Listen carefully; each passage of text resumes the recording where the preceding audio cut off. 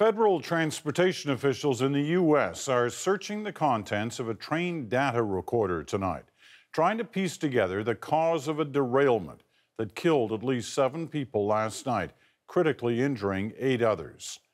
Amtrak train 188 was en route from Washington to New York City with nearly 250 on board. It stopped at Philadelphia's large 30th Street station.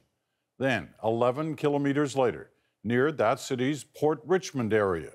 Speed limits there, 112 kilometers per hour, 80 on curves. But as it rounded one of those, it was going twice that, in excess of 160. The engineer hit the emergency brake, but it was too late. The train jumped the track. The CBC's Stephen D'Souza is in Philadelphia with the latest details. Stephen. Peter, why the train was going so fast is one of many questions investigators are asking as they try to figure out what happened. Watch closely in the upper right corner. This surveillance video from a nearby business shows a train speeding past. Then, seconds later, bright flashes.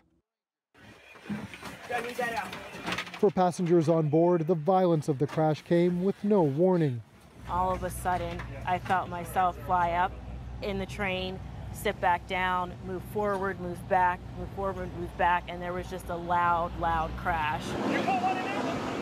More than 200 passengers were taken to hospital. When I started hearing people, I was on the side, and someone told me that I'd been delirious and that they had carried me off.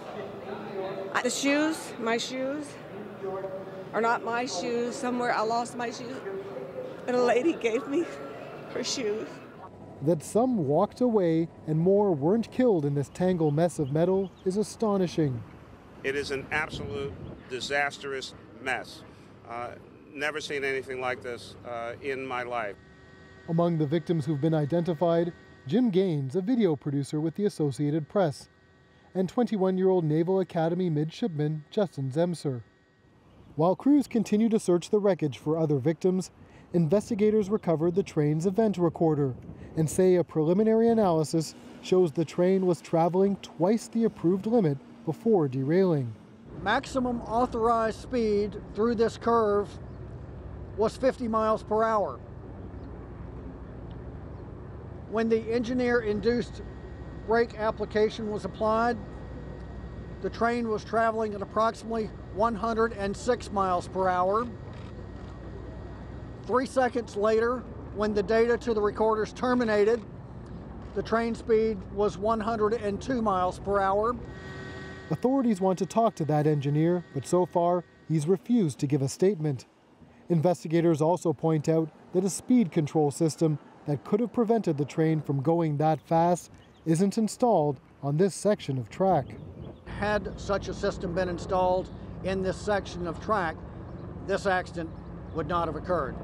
The NTSB says it's been asking for years to get that system installed, so it's no coincidence it brought up the issue again, knowing that today lawmakers in Congress were debating a $200 million cut to Amtrak's budget.